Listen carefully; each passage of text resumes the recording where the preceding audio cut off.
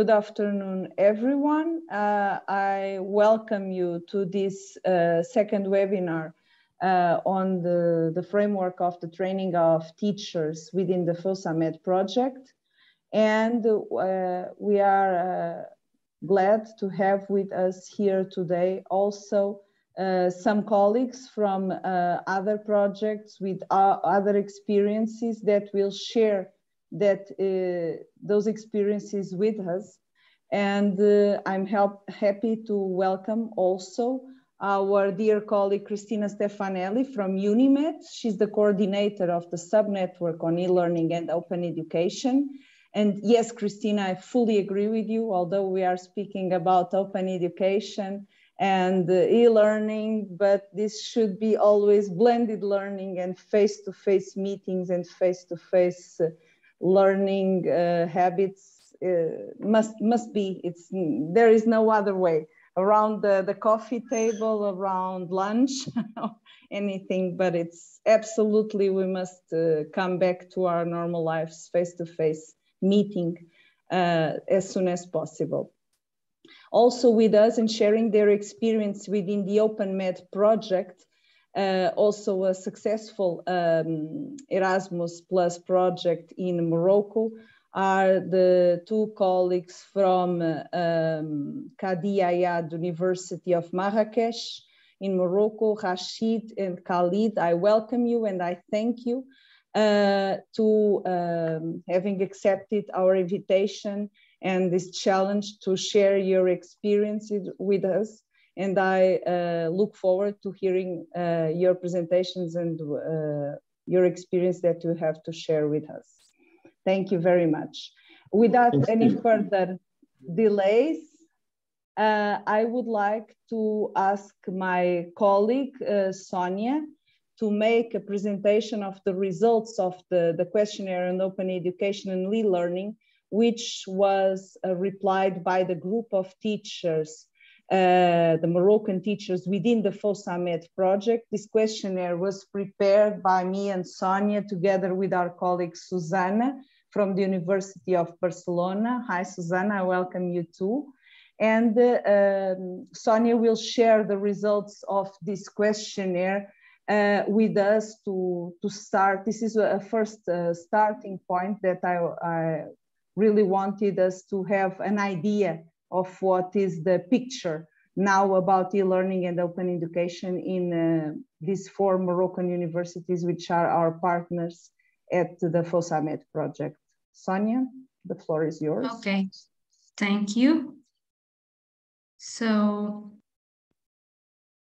the objectives of this questionnaire, they are very simple. And just to have an idea, so is to analyze the use of internet by our teachers, to analyze the activity of teachers on e-learning, and to analyze the use of open educational resources in e-learning from the perspective of the teachers. So our target audience was, of course, the group of teachers of the project, and therefore of the 4 educational institutions of the consortium, but some of them have other affiliations and collaborate in one of the 4 partner institutions. That's why other institutions appear in the group of responses.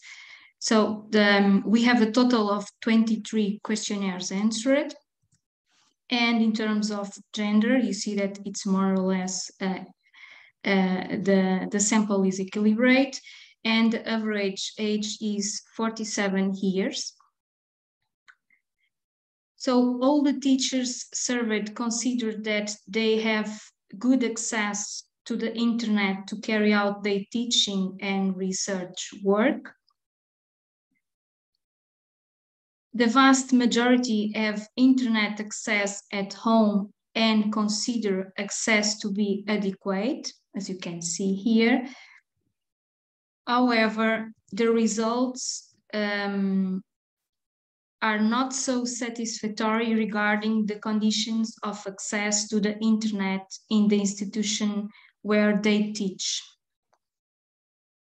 So that's why perhaps exactly why most online work is done at home, maybe also because we work a lot. And if we compare these two graphics, we see that the time spent online for lesson preparation is much longer. It's much higher than the time spent in the online lessons themselves. Of course, it's normal. We have a lot of time to prepare and also to research and make the preparation of the lessons, and the time of lessons online is not so long. And the vast majority of responders feel comfortable communicating online, what is good.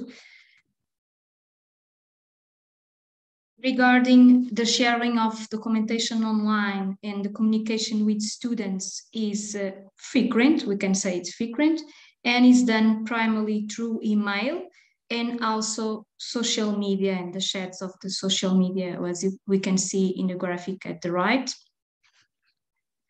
And they communicate also outside the classes, not so frequent, but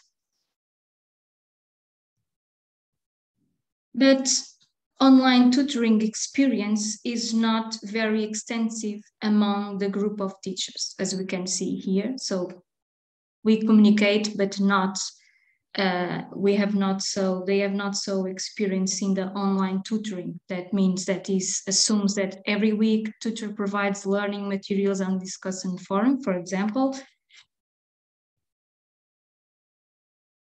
And well, this is a response curiosity, but teachers do not real much knowledge about the students' access to the internet outside the university. About 16% of the institutions implement the e-learning. And as we can see, the Moodle seems to be the most used learning management system.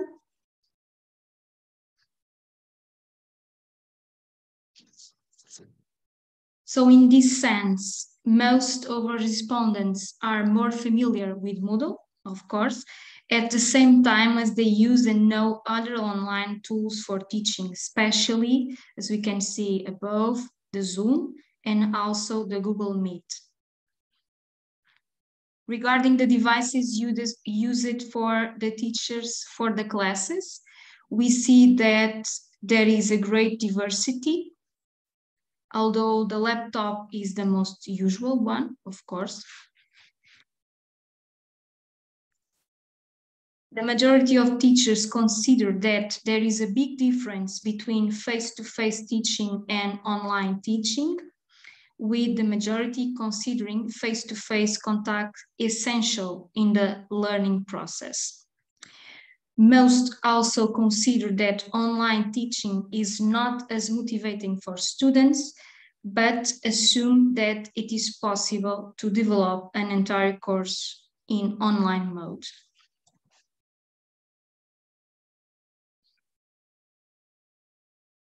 It's blocked. Come on, it's not passing the slide. Okay. So most teachers communicate frequently with their colleagues online through email, social media chats, and also through online meeting platforms, as we do on the projects. So regarding the use of open education resources in classes is not very frequent. However, the use of digital contents is quite usual, and the most used materials are PowerPoint presentations followed by videos. Regarding the languages, French is the most frequent language in digital learning materials, followed by the English. It's really surprising that Arabic is as a small percentage for me. Among the concerns of teachers when they are using open education resources are especially issues of quality and technology.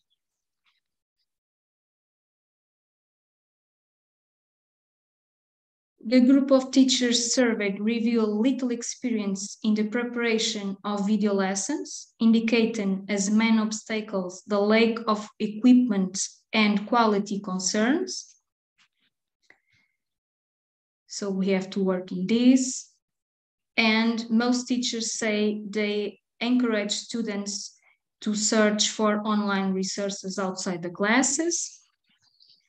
And finally, we asked the group of teachers to highlight one advantage and name one disadvantage of e-learning and open education resources. And these are the main ideas that are mentioned. So among the advantages is a greater flexibility and accessibility in terms of distance and time, access to more diversified training and more training opportunities, contributes to greater students' autonomy, easier access to information in different formats, especially video that are online, and facilitates contact between students and teachers and increases technological knowledge.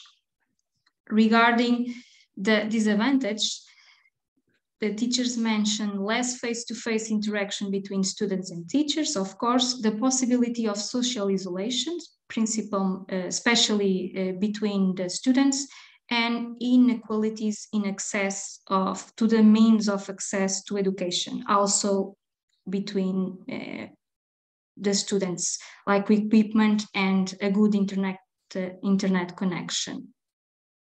So in conclusion, we can identify some needs of both the institutions and the teachers. So about the needs of the institutions, it's need to improve internet access and speed conditions at the Moroccan HAES, and a greater implementation of e-learning in Moroccan HAES. Regarding the teachers' needs, we need to increase training of teachers for online tutoring in the Moodle, for example, training the teachers in the use of Moodle, and training for the preparation and development of video lessons that we will do in the scope of the project in the preparation of the MOOC, for example. And we have a challenge that is increase the use of the open education resources in classes. So I will very fast, I was very fast, but this is just a small introduction to the needs assessment of our group of teachers. Thank you, Sonia. You can stop sharing. Okay, thank you. It's easier if I see the faces. I totally agree with the last slides. The main disadvantage of online learning is we miss face-to-face contact, and it's important to have that immediate feedback, which sometimes is not as easy meeting online. We will save some time at the end for debate, but if you have some urgent questions specifically regarding one or other aspect of the questionnaire, you can ask Sonia now. I think this was very helpful to give us a general picture of the problems. It helped us identify. If I may just briefly, I will just share my screen to show firsthand all the teachers that will be involved in the training. The Moodle that we will be implemented in our project. We will use the Moodle of the University of Évora. This is projects of University of Évora. Don't ask me why, but this is supposed to be in English. It's only partially in English. And we have created here the project. Of course, there are no contents yet, but each and every one of you will receive, as a participant in the training of teachers, will receive a login and a password, and you will have access to this Moodle.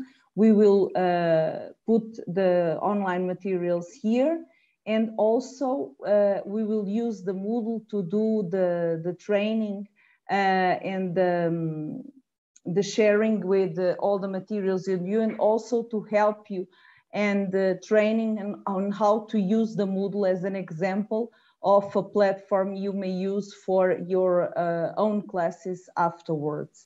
Also, the materials that will be developed within the project, within FoSaMed, will be available here and will be available for them to be used within the FoSaMed master, which will be important in the future. And a very important advantage of the online learning is not the online learning per se, but the hypothesis of having blended learning, of mixing online learning and the use of online materials with face-to-face lessons. And for example, within the framework of our project, and when the master is implemented, having the opportunity to do both, to have, for example, teachers here at Évora or at Barcelona, giving an online class or sharing some experience, some seminars with the students that are in Morocco, in the 4 universities involved in the project. And at the same time, the teachers there can work with us, and we can share materials and share experiences and really take part of this blended learning, which is very useful, taking advantage of the online materials, but not missing the social part and the face-to-face contact with students and with teachers, among colleagues, which is so very important and then has been mentioned here today by the colleagues. So if there are no questions specific on the questionnaire results, do you want to add something, Sonia? Just to thank to the colleagues that respond to the questionnaire. Yes, without the answers, Sonia would have no results to present here this afternoon. Yes. Thank you. Very, very important. Thank you, Sonia. And without any further delays, I invite our colleague Christina to present the UNIMED subnetwork of eLearning and open education. I've had the pleasure myself to be part of some of the online meetings of this subnetwork, and Christina, together with the other colleagues, they are very hectic and very active. And the subnetwork has really been a fruitful exchange of experiences. And I thank you, Christina, for coming today and sharing also your experience with us. Thank you, Marta. Thank you, Sonia. Thank you so much for having me. And I'm so happy to be with all the colleagues from FoSaMed. I'm Cristina Stefanelli. I work at UNIMED, the Mediterranean Universities Union. I work as project manager, and in particular, I'm involved in facilitating the activities of the subnetwork on e-learning and open education. So I've been thinking a lot about the topics for today, because when it comes to digital transformation, e-learning, open education, I've discussed with Khalid as well, and this should be like a huge, long, and more deepened training, but we just wanted to give some food for thoughts today, and then we can have other conversations in the future. So what I will cover today is what the UNIMED subnetwork on e-learning education is and what we are doing. A few things that we consider when we develop an online course. I will show you some examples of online courses and some conclusions. So as you all know, UNIMED is the Mediterranean Universities Union, which is a network of 140 universities and research centers from countries in the Mediterranean region. The overarching mission of UNIMED is to promote and facilitate collaboration, academic collaboration among higher education institutions in the region. And we work on a number of priority areas: autonomy of higher education, social responsibility, higher education in crisis situation, research and innovation, and last but not least, learning innovation. We do this through the subnetworks, which are smaller groups of universities where the members participate. So those subnetworks are like special interest groups. This subnetwork on e-learning and open education has been initiated by the FoSaMed project. You may have received materials about this project. FoSaMed has been a fantastic adventure funded by Erasmus Capacity Building about facilitating the use of open educational resources in the Mediterranean region. We have been working for 3 years with the partners, and we have initiated this subnetwork to continue on those activities and to enlarge also the discussion with other members. Both Khalid, Rashid, and the University of Evora are wonderful members of this subnetwork. We work on learning innovation and on a number of areas. What I would like to specify is that we advocate for open education for sure, but we do not advocate for digital education as such. What we try to do is to see if and how digitally enhanced education or digital technologies, educational technology can enhance the way we teach and learn. As Sonia's survey results showed us, of course, we all want to meet in person, but I mean, I don't think we need to make those distinctions a lot. Of course, having coffees together is much better than spending time on screen. However, there may be technologies or tools or methods, and more importantly, pedagogies, which can enhance the way we teach and learn, and most importantly, can widen opportunities for participation. These are the members of the subnetwork, just to show you all the countries and the universities who are participating in this discussion. And this is what we are doing. This is a small website that we have launched at the beginning of the pandemic. So we were working on digital education well before the pandemic.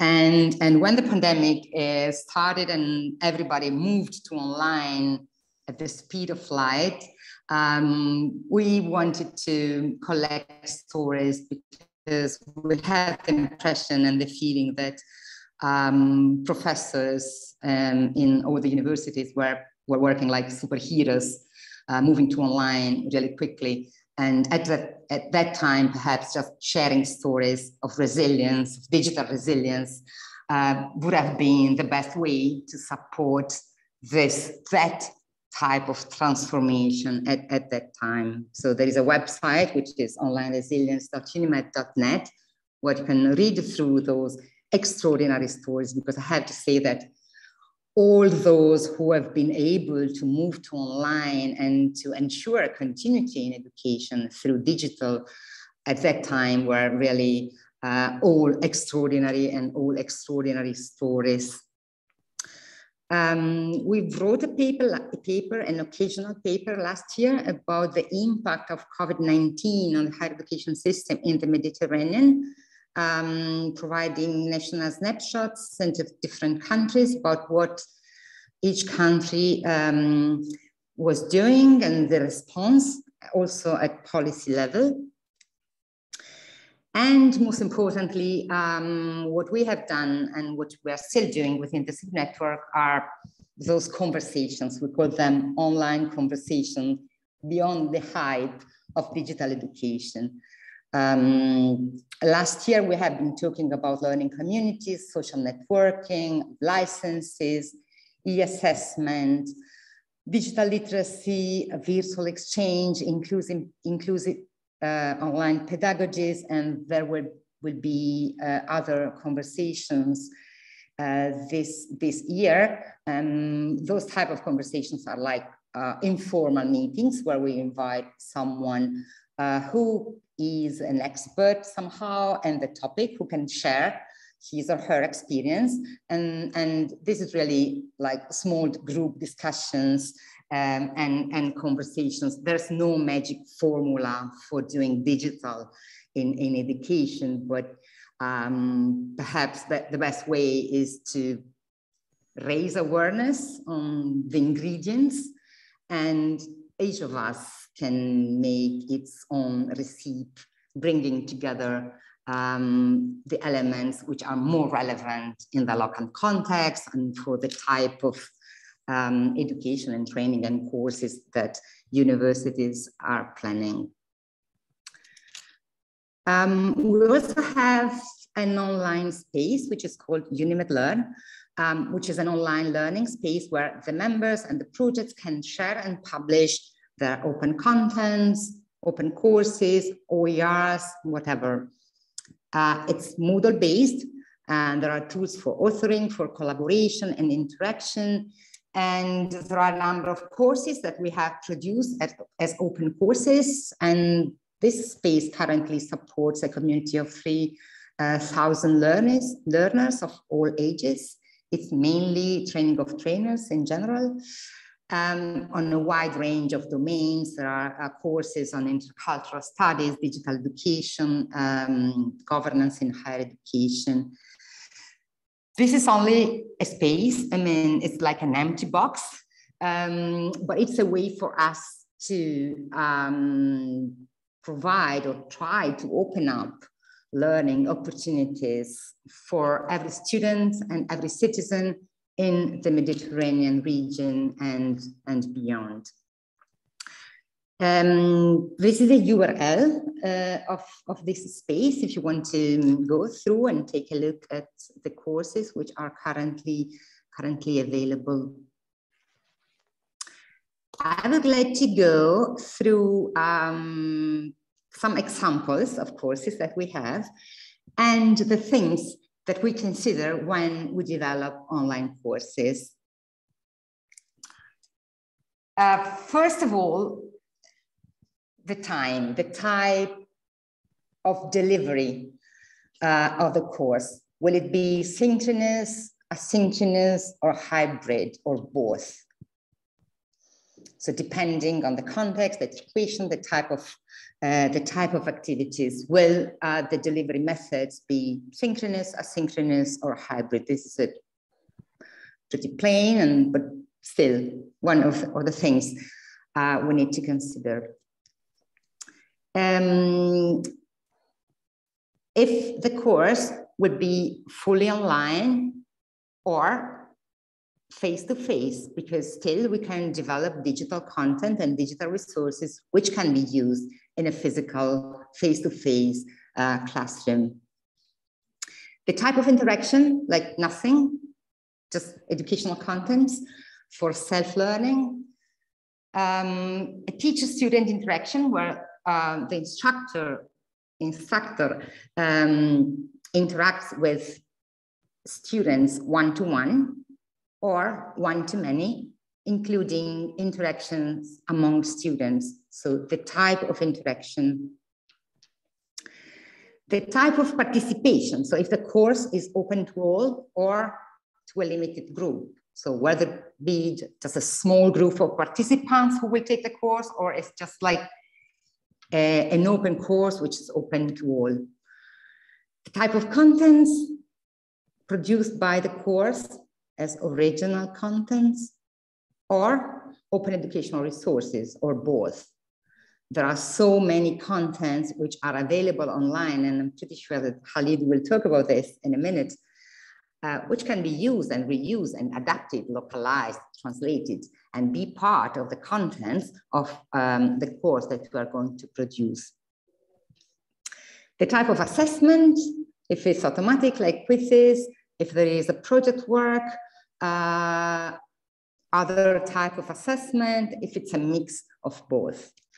Last but not least, the license of the contents that we produce and share on the internet, which can be all right reserved and copyrighted materials, some rights reserved with an open license, most likely a Creative Commons license, or will it just be content on the public domain? Concerning licenses, since, as I've mentioned earlier, we try to advocate for OER and for open education, the type of licenses that we use are the Creative Commons licenses and those 4 types of licenses which are most free and which are suitable for open educational resources.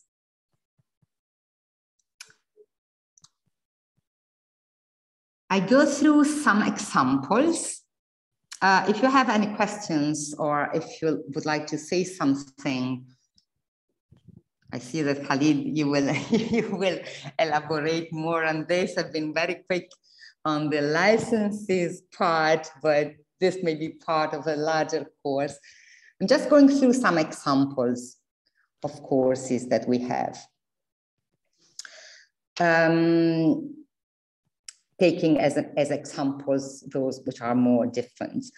So this one is called Euro-Mediterranean Intercultural Trends, and it's a MOOC style course, which we have developed together with the Anna Lindh Foundation. It's asynchronous with optional meetups. So the course is fully online, fully asynchronous, so participants can take it according to their own schedule. However, it's a course, so there is a starting date and an end date. And in addition to this, there are optional meetups. So we just meet up from time to time, once per week, with the participants, mainly to ask questions and to create a feeling of community in a sense. It's fully online. There is interaction also on the forum, which is optional. It's open to all, so it's a MOOC style. Contents have been produced by the course. The assessment is based on quizzes, and participants get a certificate of participation. Could have been also a badge or an open badge, but so far we're not still using badges, but we can discuss about this. Since it's open to all, participants are, well, many, according to our standards. It can be also 1,000 of participants. So those numbers are the typical number of participants that we have in the deliveries, in the editions of the course that we have delivered. Success rate is around 20%, which is the typical success rate of a MOOC. Tools that we use are Moodle and Zoom for the meetups. Contents have been professionally produced.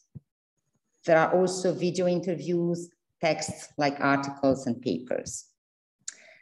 For doing a MOOC like this, a lot of resources are needed. So not just the time for coordinating the production, for facilitation, but also professional video production, which is extremely expensive, as you can imagine. And this is a screenshot of the course and different modules and the type of videos. This is still an online course, and it's completely different. It's a 4 weeks course that we have delivered for another project, which is called DigiHealth. This is a course which is highly interactive, based on active participation and project-based. It's fully synchronous, and there are also additional resources online. The course is fully online. The interaction is one-to-one and many-to-many. So there are also activities which are based on groups and project works. Participation is limited to a small group. So the small group of the participants, which in that case were 70 participants. And the contents are produced by the course, plus open educational resources that we have selected from available resources online. And the assessment is based on project work. So if participants are able to produce a project work, it means that most likely they have learned something during the course, and they receive a certificate of participation. Since this is a small group, the success rate was around 80%. Tools were super simple. The course was delivered using WordPress. I mean, it was a synchronous course, so we used Zoom, but still the resources were available on WordPress. We used the WordPress plugin, kind of plugin, which is a slot, but just the WordPress site, plus free tools like Padlet, Miro, etc., for facilitating the group work. So the contents were the webinars plus additional resources. Resources for producing and delivering a course like this are mainly coordination and teaching time. This is a link of this course and the screenshots. I just wanted to mention this because this was a super simple in terms of technology course, but still very successful for the interaction and the type of activities. So the time that we have spent on this course has been more on planning the activities than on producing high quality videos. We didn't produce any video in this case. Yeah, this is another course which is perhaps in between. This is a hybrid course, mainly asynchronous plus meetups. It's a course about cross-media journalism delivered to professors in Libya. So we had an issue with them for the internet connection because they do not have a good internet connection. There are electricity cuts. So all the activities had to be asynchronous. It was a blended course because we made available the resources online. However, the groups were used to meet face-to-face to take the online course together, following this method of the learning circles. So we had different learning circles in the partner universities, small groups of people gathering together with some coffee and taking the online course together at the university.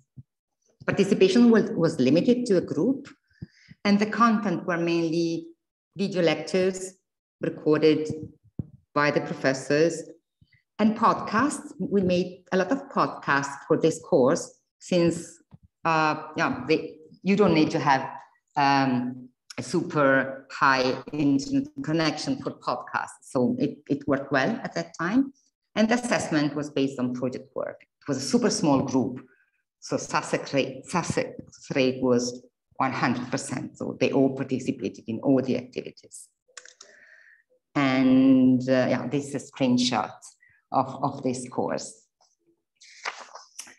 So there are many other examples. I hope I didn't mention the FoSaMed course where everything started, but I hope Khalid will talk about the FoSaMed course as well. Yeah, just want to share some thoughts and conclusions with you. So I believe that online digital education and digital transformation is less about technology and much more about people, interactions, mindsets, pedagogies. So technology alone will not definitely transform education. And the pandemic has been also an opportunity to rethink the role of technology, to understand what technology can do and what technology cannot do. And universities during the pandemic have, in my opinion, demonstrated an incredible capacity to transform education and to do that very quickly, overnight, and have perhaps demonstrated that they are more resilient than we had imagined, but most importantly, they have demonstrated that they can manage the transformation, that they have the professors who can bring the innovation forward, who are really superheroes within their universities. And also the technology or at least the low-tech technology is already there. But what we need to do is to avoid that those quick fixes become the new norm, that we just do things that we did during the emergency. So we truly need to work together and to make this digital transformation and holistic transformation of the way we teach and learn, of the policy, the strategies in the universities, the pedagogies, also the infrastructure, to make this transformation truly holistic and as wide as possible in the higher education system. So these are the thoughts I want to share with you. There would be a lot to talk about. I hope we will have the opportunity to continue the conversation. This is my email address and the UNIMED website. Thank you so much. If you have any questions or comments, please. Thank you very much, Christina, for this most exciting presentation. You always put it so simple in your presentations that it seems easy. It's not easy, like you said, and certainly it's not. The recipe is not just to adapt everything that has been done in an emergency situation like the pandemics and use it as a new normal and stop face-to-face. No, the trick is really to profit from what we have learned more in this emergency situation and try to use that in mixed and combined resources of education. Thank you very much. It was really, really great, Christina. I'm not sure. I think it would be best to hear first from our colleagues from OpenMed, from Rashid and Khalid. I'm not sure which one of you will speak first, and then have a common discussion with Christina and both of them. Christina, is that fine with you? Yes, super, sure. Okay, so Rashid, are you the first one? Can you share with us your presentation? Khalid will give the first part and okay. they will... okay. Okay, thank you. Khalid. Okay. Okay, thank you. We are seeing your screen now. Now it's okay. Yes. Perfect. Yes. So first, I would like to thank Professor Marta Laronjo and colleagues from UNIMED, Christina, Sonia, and all others for your invitation to join this webinar. We will try to do our best to talk in very short time because 10 minutes to each, it's not enough to start talking about open education, open educational resources, and more than that, what happened so far from Morocco during this last 5 years. The second point is I did understand from my colleague Rashid that I have to talk in French, not in English. So I prepared my slides and yesterday I switched into French. So sorry for that because I have just the title and then other things. No problem. Yes, okay, so I will maybe switch to. My name is Khalid Berada. I am professor at Mohammed V University in Rabat, not in Marrakesh. I spent 26 years in Marrakesh. I just moved last year. I am just here since 1 year, but all the work I will show you, I will present, I will discuss, debate, everything was done in Marrakesh at Qadi Ayad University with my colleague and friend and co-worker and my member of laboratory also, and Rashid Ben Daoud. So happy to be here, happy to be with the people from FoSaMed and the Moroccan colleague. I wish you bon Ramadan Mubarak Kareem, wassalamu alaikum. Okay, So the presentation for me, it was the FoSaMed project and development. Thanks so much for Christina for well introducing the open e-learning and open education network, sub-network. In principle, we have to discuss about the FoSaMed project, but what about the impact of FoSaMed project? FoSaMed project, as explained, is a capacity building project started in 2016 for 3 years, and we have been member as well as 14 or 13 other members from Jordan, Egypt, Palestine, Morocco, Italy, Spain, and the United Kingdom. Of course, UNIMED was the coordinator, and happy also to have Christina, the coordinator of this project, this wonderful project. So just let you know that this presentation is under Creative Commons license. It's open. You can use it for your presentation yourself. It's just CC BY. Good.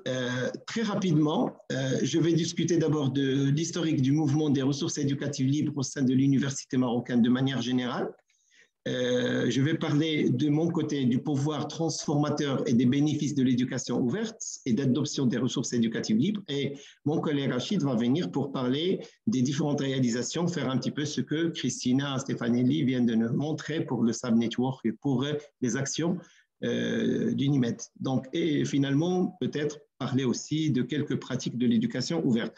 Donc, tout ça, ça rentre donc, de ce que nous avons appelé la sensibilisation à un pouvoir transformateur de l'éducation ouverte et des ressources éducatives libres sur un ensemble d'aspects. Et pour parler de ça, nous devons aussi penser à comprendre les avantages potentiels quand on adopte des ressources éducatives libres, quand on adopte des approches d'éducation ouverte dans plusieurs contextes. Comprendre comment une ressource réalisée sous différents types de licences peut être utilisée, réutilisée, etc. D'accord? Comment rechercher, utiliser, remixer? Qu'est-ce qu'on appelle les 5 R, which is retain, reuse, revise, remix, and redistribute. Adapter des REL et les MOOC dans un contexte très spécifique, d'accord? Des SPOC aussi. Comprendre le mouvement de la science ouverte. Open science is very, very important for all of us because we are scientists, we are researchers. So it's very great movement that are in progress in the world. And then how to integrate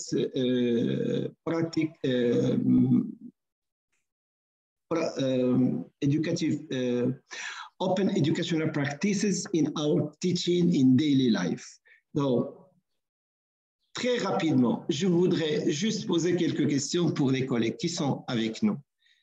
Est-ce que e-learning, je suis en train de parler des concepts, j'ai sorti 4 points, juste 4 points. En fait, le programme, il y a énormément de concepts parce qu'il y a beaucoup de mélanges quand on veut attaquer le e-learning et l'open education.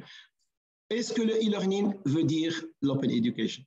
Juste une question. Si vous avez une question, c'est bon. Sinon, je reviens pour donner des éléments. On est en train de parler de e-learning et de l'éducation ouverte. Le e-learning, est-ce que c'est synonyme d'éducation ouverte? Première question, réfléchissez.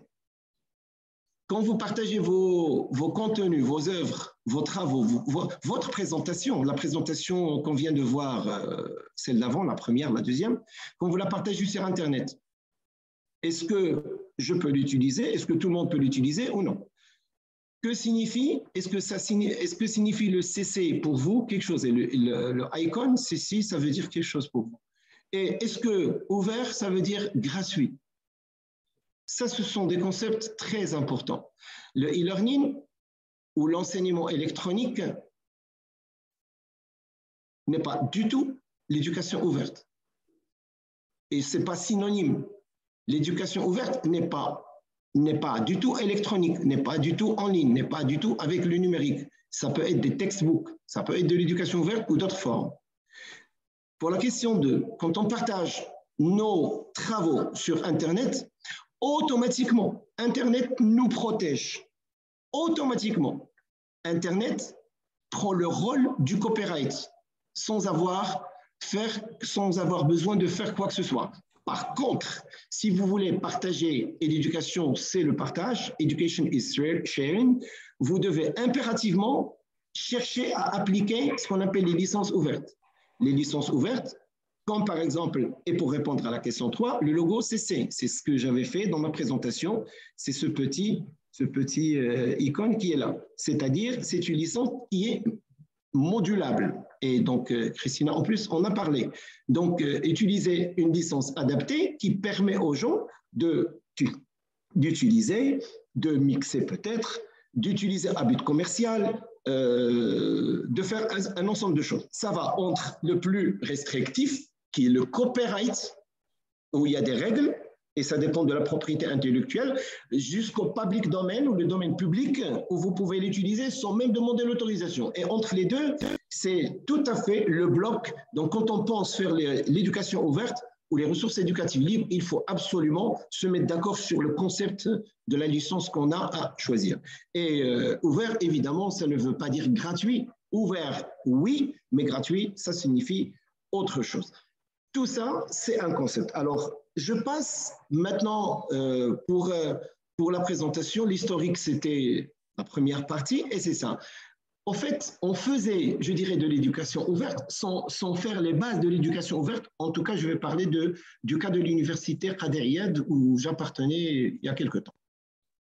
L'e-learning existe et les statistiques ont bien montré que c'était, j'ai relevé à peu près 60%. Moi, je dirais peut-être plus. Et il y a eu énormément d'efforts faits durant le Covid. Pendant la pandémie, c'était extraordinaire. On a eu des universités qui ont produit jusqu'à 30 000 ressources éducatives. Mais ressources éducatives, ce n'est pas ressources éducatives libres. Et là, c'est deux mondes différents. Les ressources éducatives libres, ou ce qu'on appelle les OER, les Open Educational Resources, normalement, ils doivent ne pas faire face à ce qu'on appelle les 5R. Reuse, retain, redistribute, remix, etc. Donc, le e-learning existait dans toutes les universités marocaines, les universités publiques ou privées au Maroc. De toute façon, ça existe depuis plus de 15 années, voire plus. Alors, en ce qui concerne la partie qui nous a été donnée pour présenter dans le contexte de ce webinaire, en 2016, nous avons embarqué avec les collègues d'Unimed sur OpenMed. On appartenait à un réseau, c'est le cas de FoSaMed, c'est l'objectif des capacités building, des CBHE. Et c'était justement pour la sensibilisation des collègues de l'université, etc. On était l'université de Marrakech et l'université de Rabat, l'université de Marrakech et l'université de Ibn Zoura, qui étaient partenaires dans ce projet. Et après, nous avons invité l'université de Rabat, d'El Jadida, de Nitra, etc. Alors, en 2016, c'était le démarrage du projet. 2017, nous avons commencé à déjà engager 2 doctorantes sur le sujet à Marrakech, qui ont participé et qui ont pris part d'ailleurs à la mobilité aussi de ce projet. Et on a fait le premier développement avec mon collègue Rachid et l'ENCG du premier modèle de sport, le Small Private Online Courses. C'est des MOOC, mais pour des groupes déterminés. C'était en format hybride. C'était en 2016. C'est le management commercial et les relations clients qui existe jusqu'à date d'aujourd'hui, accrédité par la CNASES, par l'ANIAC. En 2018, une série de workshops, de conférences, etc. Et on a signé des mémorandums d'entente avec certaines universités partenaires. Tout ce que je suis en train de dire, c'est l'éducation ouverte. Donc, sur 2016 à 2018, c'était la période OpenMed, c'était ce qui est développé.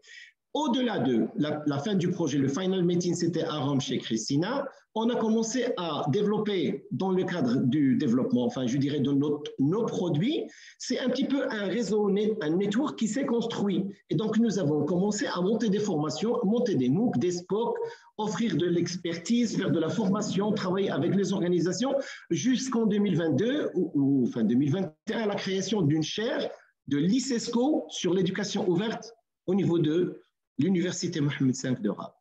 Et en 2019, et c'est grâce au réseau OpenMed, on a pris part à de nombreuses participations, Open Week, les recommandations de l'UNESCO en 2019 dans un comité intergouvernemental. Le Maroc a été élu vice-président à l'époque, 2019.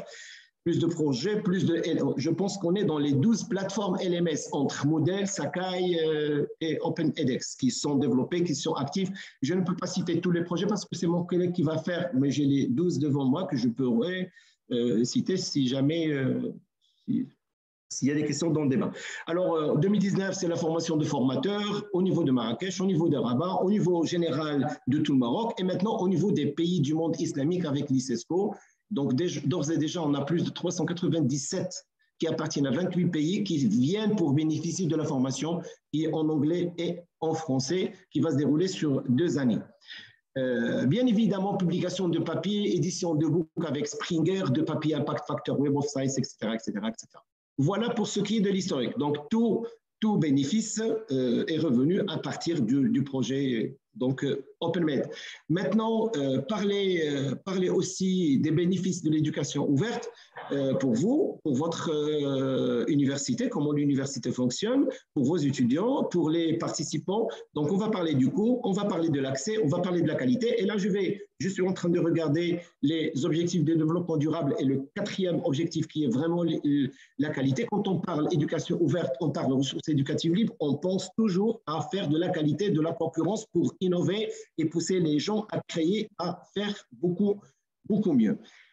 Très rapidement, l'éducation ouverte est très importante pour de nombreuses raisons, parce que c'est d'abord pertinent en période de massification qu'on connaît dans certains pays comme le Maroc, qui stimule l'offre et la demande d'un enseignement ouvert et de haute qualité. Elle est essentielle pour moderniser notre enseignement, relooker l'enseignement. Si les universités veulent vraiment trouver plus de ressources pour investir dans un meilleur enseignement, une meilleure recherche, etc., etc., on va même jusqu'à pousser à créer des politiques, et c'est en train de se développer partout dans des pays africains. C'est l'UNESCO qui est en train de mener et d'installer, suite aux recommandations 2019, des stratégies pour la mise en place, pour en prendre bénéfice. Et on l'a remarqué parce que durant la pandémie, il y a eu une expansion de production de ressources, et particulièrement dans les conditions des ressources éducatives libres. Alors, si y a à parler du pouvoir transformateur, je penserai les producteurs, les providers, donc enseignants, institutions, que ce soit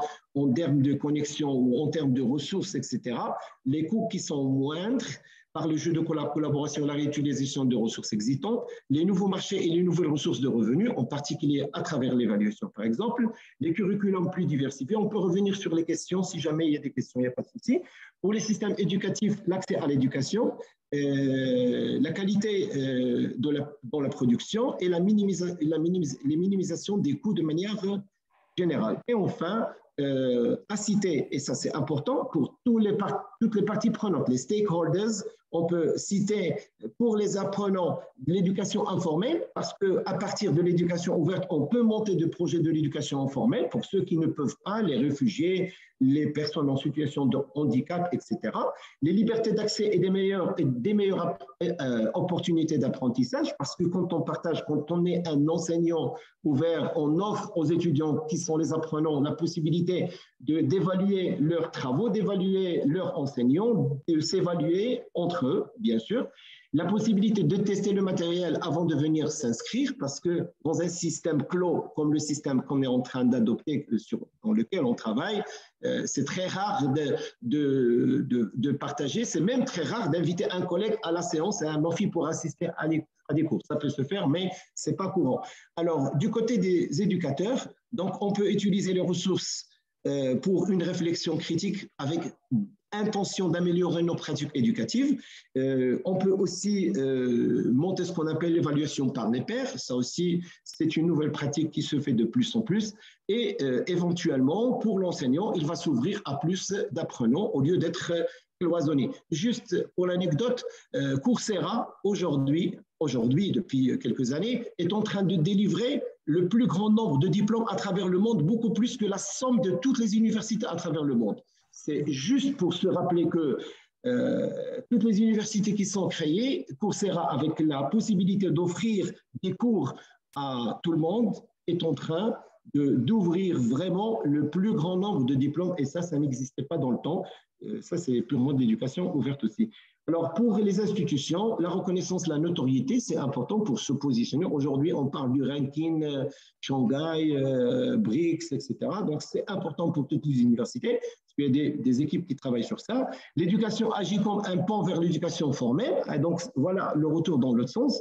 Et l'utilisation des ressources éducatives libres encourage aussi les établissements à mettre en place des politique. Et je vous remercie. Je pense que je n'ai pas dépassé les 10 minutes. Peut-être j'ai dépassé, je suis désolé. Et je laisse la parole à Rachid. Merci beaucoup. Voilà. Non, c'est bon, merci beaucoup. Merci, merci Khalid, merci chers collègues. Bonjour, Ramadan Karim, et merci au professeur Bondikar Aranjo pour leur invitation. Je vais partager mon écran. J'ai prévu une dizaine de minutes pour cet exposé, mais je peux faire moins s'il faut gagner du temps. Voilà, donc vous avez eu une présentation du projet OpenMed par mon collègue et peut-être un tout petit peu aussi par Christina qui l'avait coordonné ce projet. Et le principal avantage du projet OpenMed, c'est qu'il a permis de créer un écosystème au Maroc avec une taille critique de chercheurs qui travaillent sur ces thématiques d'éducation ouverte. Et ça a permis d'engager des doctorants, de faire des publications, de répondre à des projets et de mener des activités dans le domaine de l'éducation ouverte. Alors, c'est précisément de ces activités-là que je vais parler. Et je vais commencer par un projet qu'on a appelé Formarel, qui a été en partenariat avec l'AIF, et c'est le projet d'une plateforme de formation des enseignants à l'usage des REL.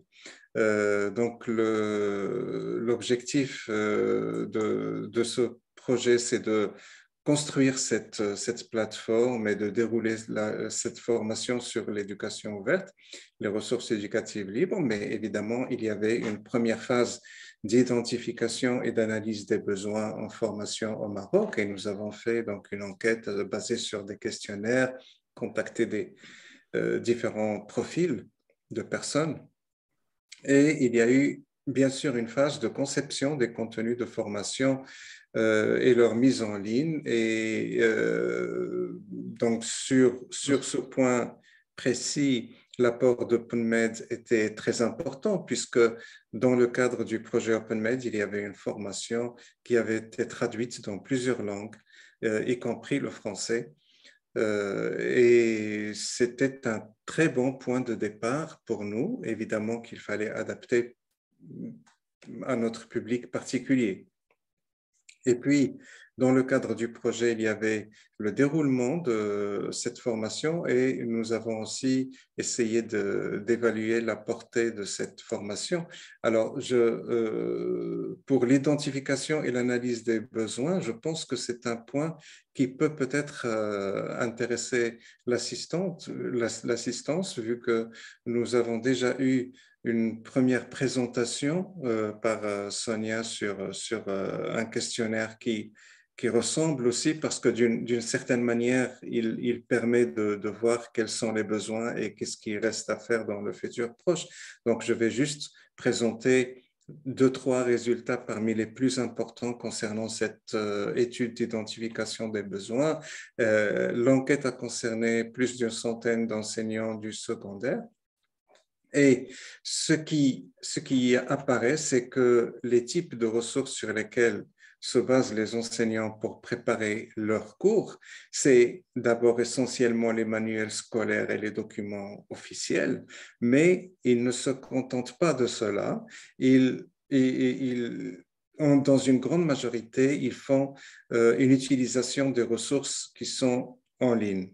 Alors là, on est curieux de poser la question, ces ressources qui sont utilisées par nos enseignants, est-ce que ce sont des ressources libres ou pas? D'après le questionnaire, les enseignants qui déclarent connaître, d'abord seulement connaître le concept de ressources éducatives libres et aussi les utiliser, c'est approximativement un tiers des enseignants. Et ceux qui déclarent consulter des archives ouvertes ou des portails spécialisés de REL, ça ne constitue que 12%. Et en fait, en pratique, seulement 6% ont été capables de donner un exemple de portail de REL. Donc finalement, les REL, ce n'est pas si utilisé, si partagé que ça comme concept. Et nous nous sommes posé aussi la question, est-ce que les ressources qui sont produites par nos enseignants, est-ce que ce sont des réels ou pas? Donc, les ressources qui sont produites par les enseignants sont partagées sur des réseaux sociaux par quelque chose comme 32% des enseignants. Et ceux qui connaissent et appliquent des licences libres à leur production, c'est juste 1%, donc c'est une proportion tout à fait insignifiante. Et donc, finalement, on peut dire que la compétence d'appliquer une licence libre à une ressource que l'on met en ligne n'est pas du tout acquise. Et donc, nous avons imaginé pour cette formation 5 modules, donc les concepts, l'histoire de l'éducation verte, le copyright et les licences ouvertes, comment chercher, produire, partager des réels, l'éducation verte en général. Et puis finalement, on a terminé par un projet personnel que chaque apprenant doit remettre et défendre. Et ce projet, c'est comment il conçoit une manière d'ouvrir sa façon d'enseigner, soit par la création d'une nouvelle ressource, mais aussi en la mettant en pratique, en la mettant en situation dans le cadre d'enseignement pour voir pour s'approprier les bénéfices donc d'une éducation qui est ouverte. Alors, nous avons eu 27 apprenants, dont 12 ont validé la formation et ils ont eu un certificat de notre université de l'AUF et la formation était en ligne sur Moodle avec des webinaires qui sont en synchrone, des quiz, des forums, des devoirs, donc les choses habituelles pour une formation sur Moodle. Pour la motivation pour l'évaluation de la formation. Donc, je vais peut-être juste parler d'un seul point, c'est que les apprenants estiment que leurs pratiques d'enseignement vont se transformer vers l'adoption des approches éducatives ouvertes. C'est à peu près 3/4 de notre public qui a répondu à l'enquête finale. Donc, après la formation, nous avons eu ce chiffre qui est que 3/4 des apprenants pensent qu'ils vont transformer leur façon de travailler, d'enseigner. Et ça, c'est peut-être un résultat important. Et donc, je ne parlerai pas des autres détails et je passerai tout de suite à une autre formation, mais celle-ci est pilotée par l'UNESCO et elle concerne l'implémentation d'une plateforme d'enseignement à distance à l'université de Njala, Sierra Leone. Donc, nous avons travaillé avec les collègues en Sierra Leone pour essayer d'implémenter une plateforme. Ils voulaient implémenter Moodle. Mais évidemment, le projet était basé sur une étape de formation, mais avant, il fallait comprendre les besoins et essayer de répondre au mieux à la demande de nos collègues. Et ce que nous avons proposé, c'est 4 modules de formation. Le premier, c'est sur Moodle. C'est un module purement technique pour les enseignants. Et comme l'a dit Christina tout à l'heure, la technologie seule ne peut pas transformer l'éducation. Et ça, c'est complètement vrai. Et donc, connaître les détails techniques du fonctionnement de Moodle, ça ne répond pas, ça ne permet pas une vraie transformation. Nous avons pensé qu'il faut apporter aux collègues une façon de créer des contenus qui vont leur être utiles. Et pour cela, l'éducation ouverte est un moyen très performant pour s'approprier et adapter des contenus qui sont pratiquement déjà créés. Et donc, nous avons inclus un module sur le copyright, sur les licences ouvertes et un 3e module sur une introduction à l'éducation ouverte. Et nous avons terminé par les bases de la production de vidéos éducatives parce que les collègues en Sierra Leone voulaient se lancer dans la production de leur propre contenu et avaient l'idée d'utiliser surtout des moyens audiovisuels pour ça. Donc, cette formation comptait 22 participants et avec un certificat délivré par l'UNESCO, également sur modèle avec la panoplie habituelle d'activités et de ressources. Et je vais terminer en 2 minutes par une dernière formation qui est une niveau ouverte à Thematic. Elle concerne le renforcement des compétences numériques en matière d'éducation ouverte et de ressources éducatives libres. Et c'est dans le cadre d'un projet Université Mohamed V, Université de Nantes. Et le projet était basé finalement sur une formation que nous avons délivrée, qui était axée uniquement sur l'éducation ouverte, mais cette fois, elle visait un public de l'enseignement supérieur. Et il y a certains détails que j'aimerais bien partager avec vous parce qu'ils me semblent intéressants. Nous avons pris 40 participants et la formation était certifiante par un certificat signé Nantes-Rabat. Et les détails qui me paraissent, qui méritent d'être soulignés, c'est que le nombre d'inscrits à cette formation avait dépassé les 500. Nous avons eu plus de 500 demandes pour une quarantaine de places pour cette formation. Ça veut dire que dans le domaine de l'enseignement supérieur, les collègues sont tout à fait conscients de la portée des enjeux de l'éducation ouverte. Parmi le public qui voulait s'inscrire, donc les candidats, il y avait des enseignants-chercheurs, 41%, des doctorants, 51%. Et puis, un mot sur, on va terminer par ceci, un mot sur le profil des inscrits.